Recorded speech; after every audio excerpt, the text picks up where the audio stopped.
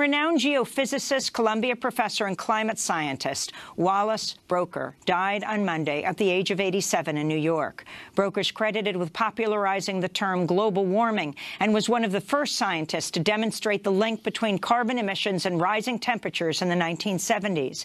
He also advanced scientific understanding of the ocean's effect on the atmosphere, which he termed the ocean conveyor belt.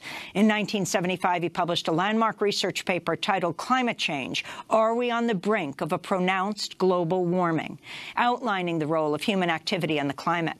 Professor Broecker famously said, quote, "The climate system is an angry beast, and we are poking it with sticks."